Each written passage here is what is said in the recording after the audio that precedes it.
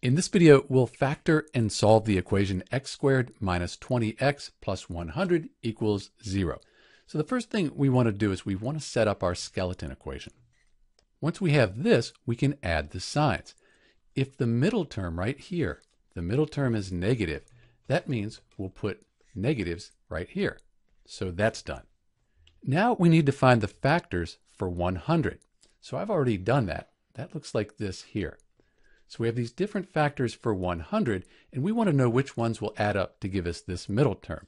So the only thing that's going to add up here would be 10 and 10. So we could put 10 here and 10 here, and this should be correct. But we can check that using the FOIL method. To do that, we'll multiply the first terms, x times x, that gives us x squared. The outside terms, minus 10x, inside, that's minus 10x.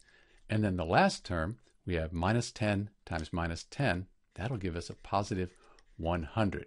So we've got this far, and that'll equal the 0 there. So if we look at this, x squared and then minus 10x plus minus 10x, that's the minus 20x. So this is done correctly. Now we need to find the solutions and check our work. At the beginning of this video, we asked what values of x here would make this side here all add up to 0. So if one of these terms here equaled 0, we'd multiply it, we'd get 0, we'd be done. So we could say if x minus 10 equals 0, add 10 to both sides, x would equal 10. So if we put 10 in for x squared minus 20 times 10 plus 100, if you add all of these up, it does equal 0. So this is the solution for this equation here. We also have the same thing here. So if this were 10, this would be 0, and it would be a true statement. So the solution here, x equals 10.